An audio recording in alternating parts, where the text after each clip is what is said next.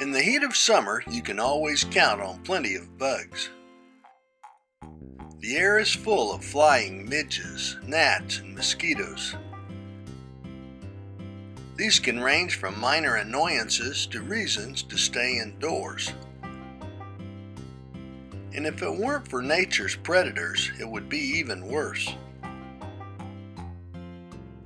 Birds come to mind. Some are fast and agile, able to snatch insects out of the air. Homeowners sometimes put up nest boxes, hoping to attract birds like purple martins that may help control mosquitoes and other unwanted pests. But birds have large energy requirements, and they usually prefer larger meals than a gnat-sized snack. So better hunters are needed for small prey. And fortunately, there's a perfect prospect: dragonflies. Emerging from their underwater formative life stages, these deft flyers are the falcons of the insect world. They can fly more than 30 miles per hour and maneuver with astonishing skill.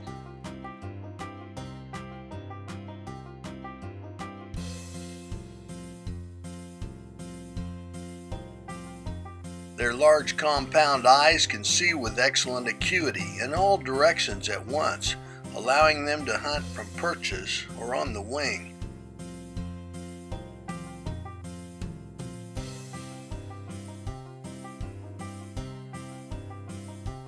Their most impressive displays occur in late summer, when some dragonfly species hunt in large packs.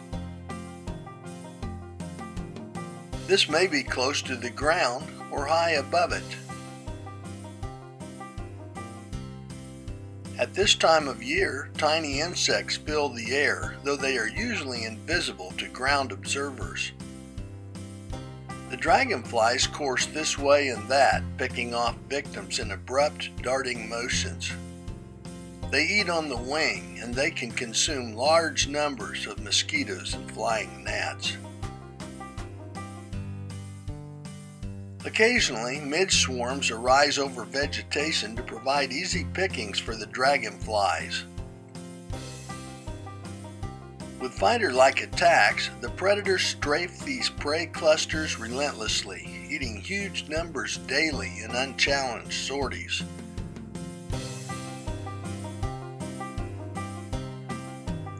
These feeding frenzies, mostly unnoticed, are fascinating to watch.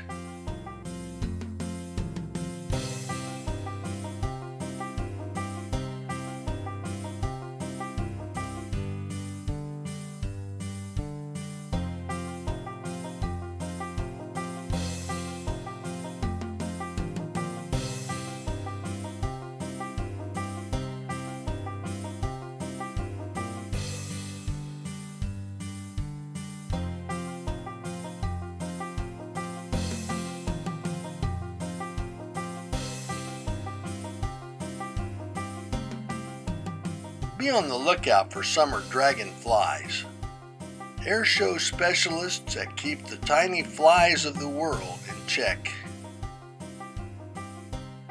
I'm Mike Blair in the Kansas Outdoors.